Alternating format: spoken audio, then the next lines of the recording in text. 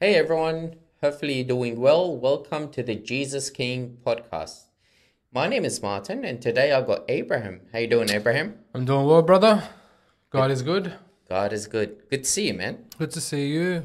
Yeah, we've done actually four-part series with Emil. Mm-hmm. We went through devotion and today we'll be speaking about biblical masculinity. Yeah. Yeah, Yeah. it's a hot And topic today. it is. Yeah. And I just wanted to say as well, because I've been going through what you and Emil were doing and the way in which you expounded on the biblical scriptures and expounded on why these things are important and why they're important in the life of a Christian. Like, one of the things that tends to happen is people look at Christianity as an ideological thing, and they look at it, it's mental, and is as long as you believe it in your mind, that's all it needs to be. It doesn't really have anything to do with reality.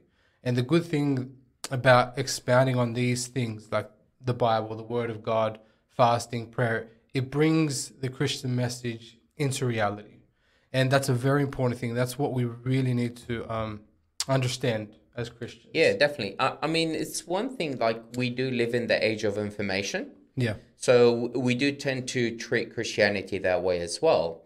But we forget the practical side of Christianity, right? Which is Yeah. pretty important. Yeah. And we see a lot of examples, right? Don't love with words, love with your deeds, love with your actions, Mm-hmm. and so on, right? There's a lot of that. But before we get into the topic, and I think we'll be spending around three parts Yeah. on this Yeah. topic.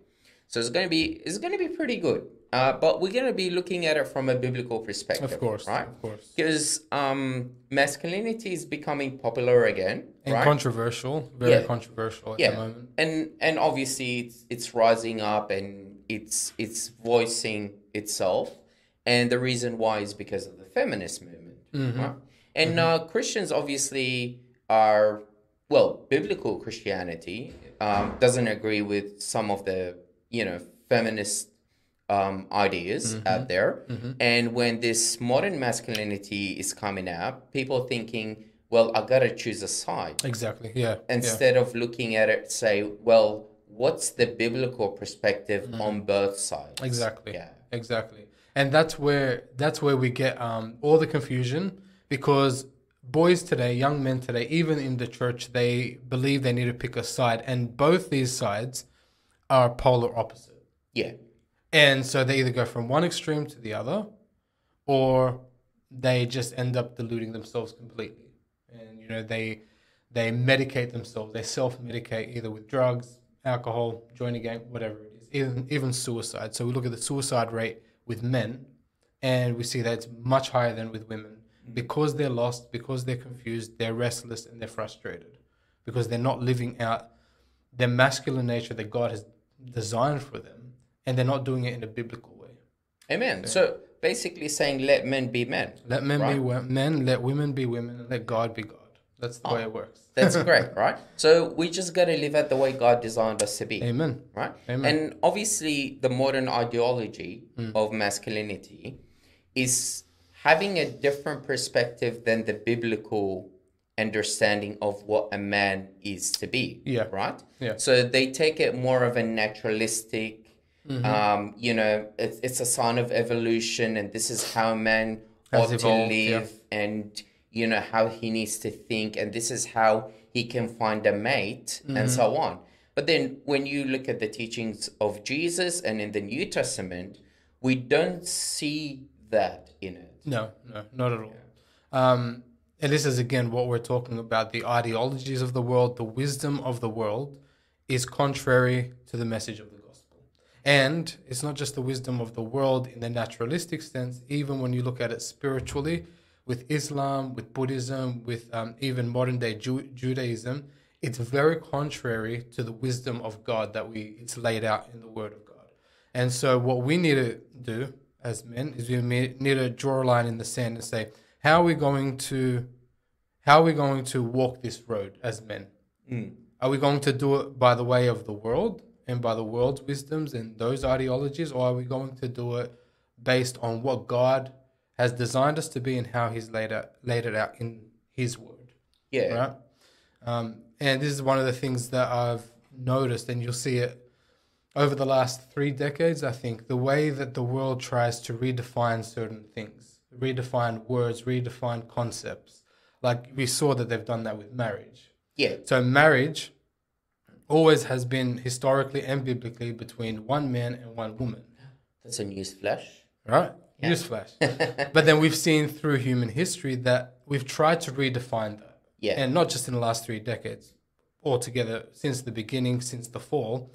Polygamy began when men had several wives, and that's not something according to God's plan either. But then in the last few decades, the world's like, you know what, let's redefine this thing, because why should it only be one man and one woman? Why can't it be a man and a man, or a woman and a woman? Yeah. Or, and they start to stretch that line and they redefine it.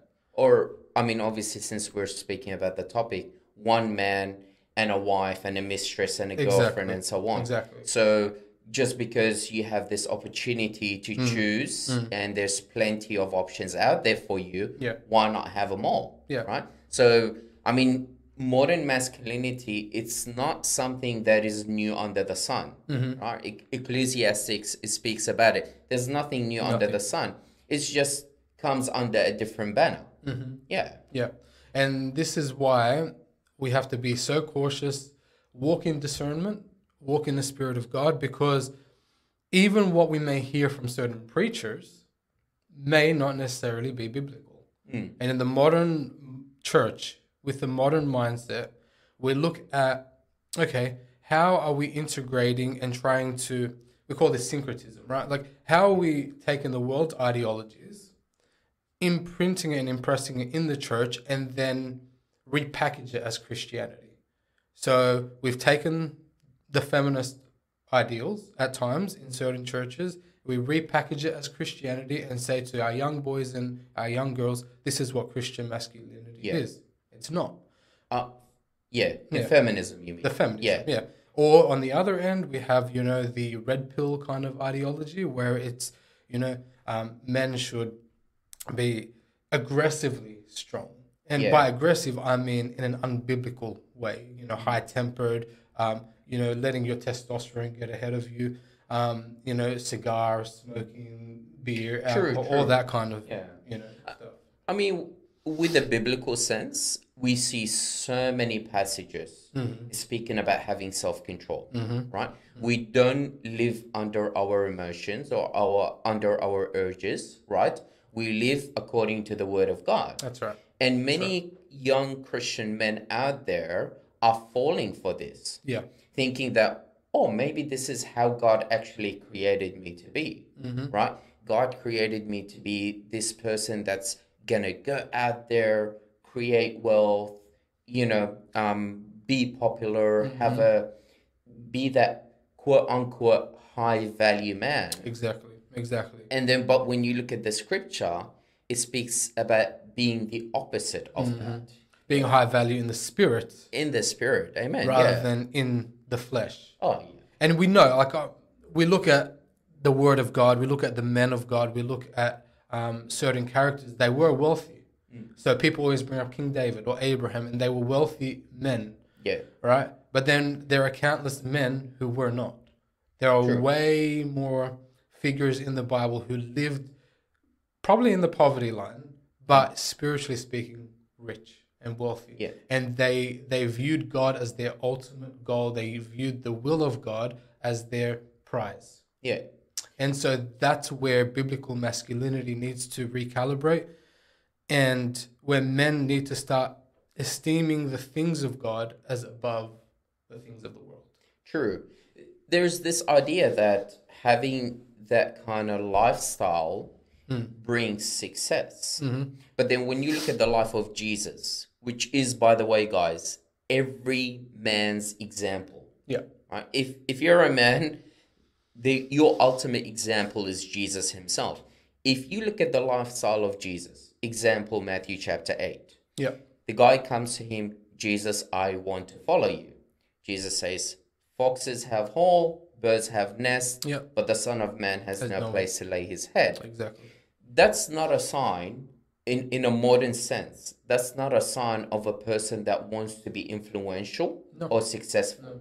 But then when you look back, the most influential person in the history of mankind was the person that didn't have a place to lay his head. Mm-hmm. He didn't have this crazy physique, right? Because, Paul would say, this spiritual exercise, spiritual pursuit is more important than my physical, exercise or my physical needs. Yeah. Yeah. And then if you look at that, it doesn't match with the message of today. No, not at all. Because the funny thing is, as I was actually coming here, I was reminded of few YouTube channels, okay? And these guys were out there saying, you got to work out, you're going to look great, and girls will follow you, right? You're going to get a lot of girls. And by the end of that video, this guy proceeds to say, hey, by the way, I'm a Christian. If anyone wants to become a Christian, accept Jesus as your Lord and your Savior. And I thought, hold on a sec. You're giving them an image of a person that's not Jesus. A womanizer. Yeah. Yeah. If you want to lead them to Jesus, then Jesus becomes their example, especially for men. And we're not here, by the way, guys. We're not saying, hey, go just eat junk food. Don't worry about your physique. Do what you like with it. Yeah. It's the other way around. Take care of yourself, right? This is the body that God has given you. But that doesn't become more important than your spiritual life. No. And that doesn't make you manlier just because you might be twice as big as you are now. To be honest, the real men out there are the ones that are waking up every day, going out there to provide for their families. It's not the person that is looking great and going there from one girl to another to another. That's not something that Christ has called us to be as men.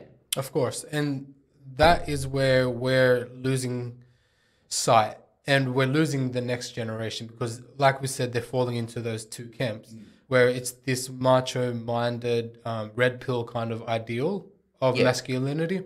And so what they do, they start prizing and taking pride in the working of their flesh. So they become very self-seeking. They become very, how can I be my best me? How can I'll work out, even study and, be influential academically or whatnot. Now, these aren't necessarily anti-God.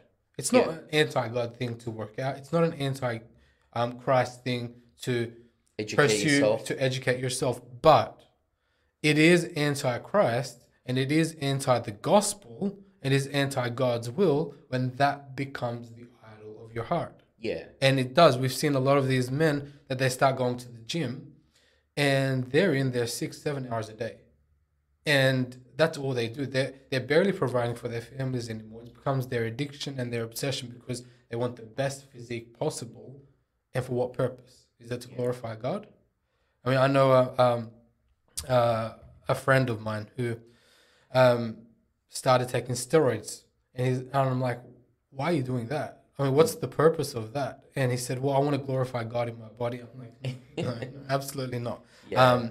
That's not the way you glorify God in your body. It's a very different definition to what Paul said. I want to magnify God in my body. Yeah.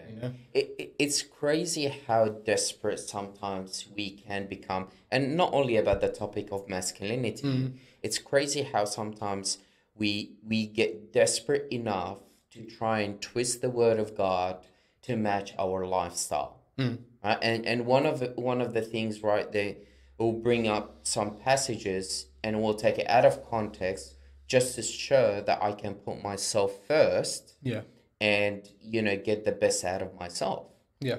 And it's funny because when I first, got introduced to it, I'm like, who would actually fall for this? It's like one of those ads, how it asks like sequel of questions? Yeah. And a person's listening, just like, that is me. It's talking about me, right? It's like, are you the person that's sitting in their parents' basement? Is that you? Yeah, that's me. Would you like to be an entrepreneur? You want to be rich, wealthy? You might be even watching some adult film. Would you rather have a real girlfriend, right? Yeah. Is your mom making a sandwich? But guess what? Now your girlfriend can make you a sandwich. Yeah. You know, this They whole target the idea. vulnerable. Yeah. So they get the whole idea that, hey, you're going to get home and this lady is going to be making a sandwich. And this is an example of your manhood. Make yourself a sandwich. it really misses the mark. It does. Right? It absolutely really does. misses the mark. So the three things that I would like to get your opinion on, often modern masculinity speaks about wealth, self-seeking, fame, and attractiveness. Yeah. Could you look at the biblical perspective on all these four things? Yeah. So this is what we've been kind of talking about, that delineation. So we're looking at drawing a line in the sand and saying, this is what the world says about masculinity, or like, let's say the higher form of masculinity, because what we're seeing today is this tension. We have the high form and then the low form, where we're trying to feminize our men. We want the young men to become more feminine, become more timid. And so a lot of what we see with the high form, where it's the macho-ness, it's a reaction to that.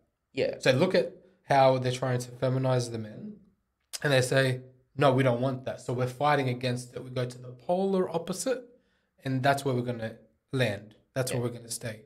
And so the high form of it says wealth is where it kind of begins. As soon as you're wealthy, then you have this power and this control, and you'll be able to fulfill these other things. In order to be wealthy, you need to seek the best for yourself. Yeah.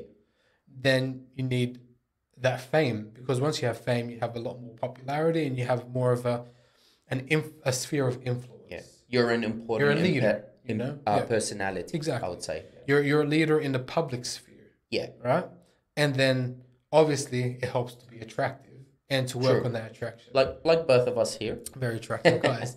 But like it's interesting, because like even if you're not the most attractive person, well, what do? You go to the gym, you bulk up, you know, trim the beard and the hair, and try to make yourself as attractive as possible. If you have hair, that is. I don't. Yeah. So then we look at that and we're like, okay, that's not something new, right? We look at it as though it's something new. Like you said, you know, in Ecclesiastes, there's nothing new under the sun. We've seen it biblically, historically, that men and women have both tried to do this. Yeah. Have both tried to esteem themselves above the things of God and what their role in life is. The role of a man is not to become this leader and this famous public model or figure. The biblical role of a man is firstly to provide for the needs of your family. So if you don't have a family, you're working at becoming a provider of needs. So what that means is you have parents, or you have people in your life, family and friends, that you can work on, you know, providing and helping their needs, right? When we look at 1 Timothy chapter 6, and I actually want to go there. Cool. So you want me to read it for you? Yeah, let's do it. 1 Timothy 6, verse 6 to 9. It talks about the man in his character being one who doesn't look to the needs of his own needs, but looks to providing for those around him. Yeah. In his family, in his household. I'll read it for you. Now, godliness with contentment is a great gain. For we brought nothing into this world, and it is certain we can carry nothing out. And having food and clothing, with these we shall be content. But those who desire to be rich fall into temptation and a snare, and into many foolish and harmful lusts. I think this is where, you know, chasing women and so on, which drown men in destruction and perdition. For the love of money is the root of all kinds of evil, for which some have strayed from the faith. So this is pretty serious. In their greediness, and pierced themselves through many sorrows. Yeah. So when we're looking at the ideal of the masculine, macho, red pill man, we look at wealth as being the driving force of their masculinity. So they use their masculinity to become wealthy so that they can fulfill the lust of their flesh, as Paul listed it out. And the word of God saying that's what you shouldn't do. That's the warning is, don't do that. Don't pursue that. I mean, if you become wealthy by God's grace, then you use that wealth for the needs of others. I mean, it says that in the same chapter, right? He commands the rich to be rich in giving. In giving, right? And when Jesus says it's hard for a rich man to enter the kingdom of heaven, he wasn't exaggerating that. It's very hard because you fall into many snares. You delude yourself into feeling a sense of security in your assets, in your richness, in your wealth, instead of depending on like the man that put his barns down and he built bigger ones, and God says, today, I'm going to be asking for your life. I'll read that for you. It says, command those who are rich in the present age not to be haughty, nor to trust in uncertain riches, but in the living God. So we were just talking about that. Who gives us richly all things to enjoy. Let them do good, that they be rich in good works, ready to give, willing to share, storing up for themselves a good foundation for the time to come, that they may lay hold on eternal life. Exactly. So Paul is emphasizing on eternal life, on being rich in your good works, and that to God is more valuable than you chasing wealth. Exactly. Exactly. And so one of the dangers and what happened in the early church and in a lot of the churches of Paul is they took a lot of what Paul was saying and they were misconstruing it, and I went to the other end of it where they said, oh, we don't need to work at all because wealth is dangerous. That's not what Paul was talking about. He wasn't saying money itself is dangerous. It's that desire and that wealth, that desire to be rich that is dangerous. The love of money, not having money, is dangerous. So some of the men and some of the people were saying, well, I'm not going to work. And then what happens? You don't provide for your family. So there has to be this discernment, walk circumspectly. So we're not pursuing wealth, but we have to provide for our family. True. So which is literally the chapter before, right? Chapter before. 1 Timothy 5. 5:8. And Paul is pretty serious about it. He's saying that the person who doesn't provide for their family is worse than a non-believer. So we're called to provide for our family, but we're not seeking the riches of this world. Because as Paul said, you brought nothing into this world, and neither are you going to take anything with you. And I think it was when I became a father that I truly understood it from a practical standpoint, that what's my priority here? I have kids. I have children. I have 3 of them. All right. And they give you a lot of work, but they do.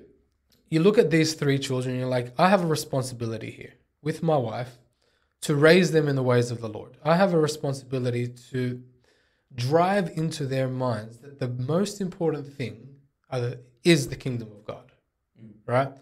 I'm not going to drive that point in if I am telling them that the most important thing in the world is to get a really, really good job, get a really good education, get wealthy, and then buy your parents a house.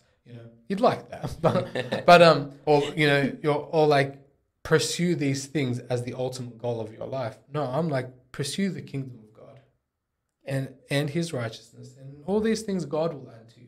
So what happens is when we're pursuing wealth, we delude ourselves into thinking we're providing for ourselves, and then one day you conk out, die, and you take nothing with you, rather than storing up treasures in heaven as Jesus has commanded us to do.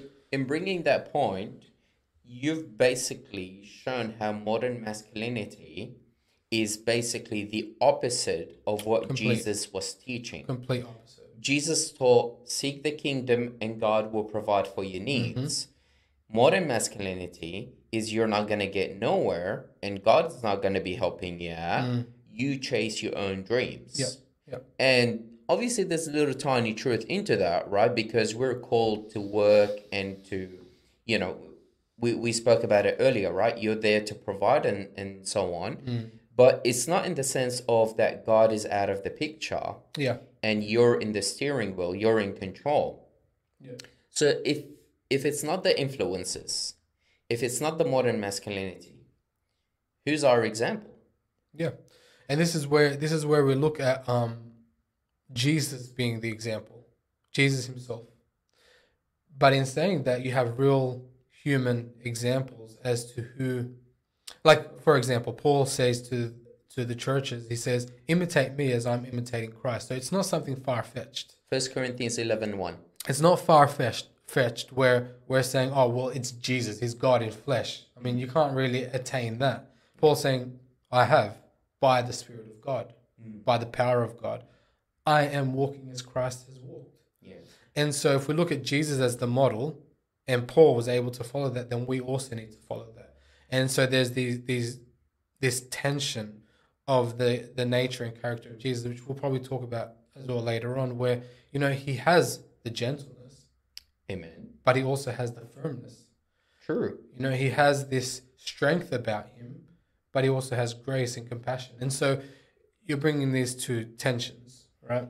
And you're saying, as a man, I've got to walk as Christ has walked. Yeah. But it does remind me because, and hopefully we speak about it in maybe in part 2 or 3, is the perspective that these quote unquote masculine men have about women. Oh, yeah. Especially about women who obviously have a bad past. Yeah. So we're gonna touch on that. Yeah. That's probably the most detrimental part of this whole thing. The way you view women. In speaking about that, sorry to cut you off. Good. Since we're using Jesus as our ultimate example, this is great in Philippians 2:5.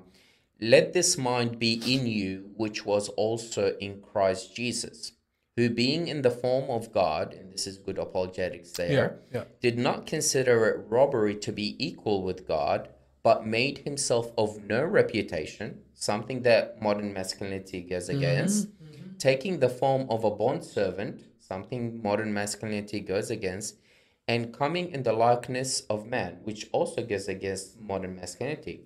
Being God, taking the form of a servant, and coming and being incarnate, and being found in appearance as a man, he humbled himself and became obedient to the point of death. Modern masculinity, live your best life, enjoy it, get the best out of it. Jesus came to do the will of his Father, and even to the point of death. It says even the death of the cross. What I like about this is by Jesus obeying the Father, verse 9, this is where we can be encouraged to see what our reward is going to be. Therefore, God also has highly exalted him. And it continues on, right? It's the idea that we live this life according to the will of God, not to satisfy the desires of the flesh, which is basically what modern masculinity is, but actually to live out who God created us to be. And then when the time comes, God himself will exalt the humble, and which is what Jesus was teaching, right? Humble yourself. So it comes to that point where we get to see the fruit of our obedience. Yeah, it's not that animalistic perspective of evolution and go just and fulfilling the needs of the flesh above all. And whether if you have an option and you can take it, then by all means it's yours. Claim it.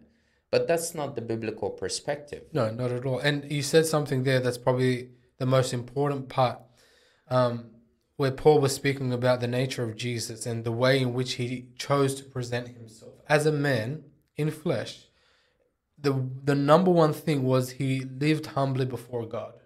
That's the first point. That's the first step. So if you want to learn how to be a true biblically masculine man, a man that is living out his role on this earth, that's your first step. Your first step is living humbly before God. God says this in the book of Isaiah, where he says, to this man will I look, to him who is humble and contrite and trembles at my word. So if we look at the word of God and we say, okay, this is my starting point. In order for me to live out my role in this world and to fulfill what God has planned for me, I need to start here. I need to be as Jesus was, humble. Humble before God. Since we're actually talking about it, looking back now from our conversation, it definitely feels like the message that you have in the 21st century towards men is more backwards right? way, than what you have in the eternal world. Yeah, it's not right? something new. It's not something new. We've said this over and over. And the funny thing is, they would tell you that the Bible is old, it's outdated, and the message that they're giving to the young men, this is what you need to do. This is basically the height of our ideology, right? But then when you put both together, you're like, wait, biblical masculinity makes much more sense. It's much more productive. It's much more of a blessing in the life of the person as an individual, within his marriage, within his fatherhood as a father, and in ministry, which is a lot of things we will be touching in the next few parts. So we're coming at a close. Abe, do you have any final thoughts? Or if you want to summarize some of the things that we've spoken, that'd be great. Yeah, basically, I think the most important thing, we talked about that starting point of humility before God. Be careful as young men. If you're like just coming out of puberty, you're about, 18 years old, you have to be very careful who's molding you, who your role models are. And I think one of the issues is you look at these red pill men, they're strong, right? They look like they've got their life all together. They look like they're self-made men. And you're like, that's very appealing. Yeah. And you have to be so careful as to how they're influencing your mindset towards how you're going to live your life, how you're going to treat other people, how you're going to treat the women in your life, right? I mean, most of these men would never treat their mothers the way that they treat their wives or their partners.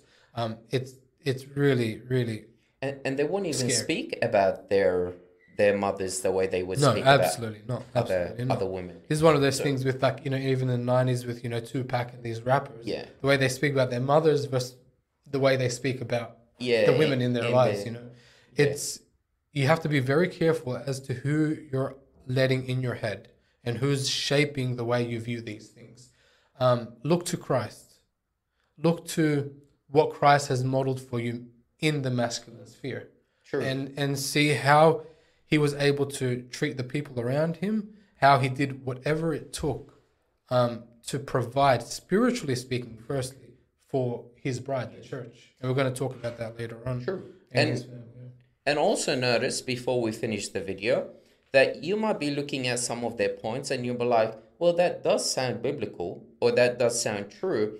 And don't forget that if they want to sell you something, they have to have a bit of truth in it. Well, right? This is one of the things. When you look at men like Andrew Tate, even Jordan Peterson, who I do respect in some sense. I do too. Yeah. They've got, with Tate, for example, he's very outlandish. He goes out there. But he's got maybe 70% of truth.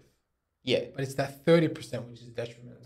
Well, very scary. He'll take a lot of truth from what God has revealed about men, about being, about how God has created men to be strong and fierce and courageous. That's good. That's all true. But then he takes that 30%, and that's where men are falling. They're falling on their sword. So we have to be very careful there. Nice. So hopefully you've enjoyed part 1. And man, it's been on fire, to be honest with you. Yeah, I enjoyed it, man. Yeah, can't wait to do part 2 and part 3. God bless you, everyone, and enjoy your time.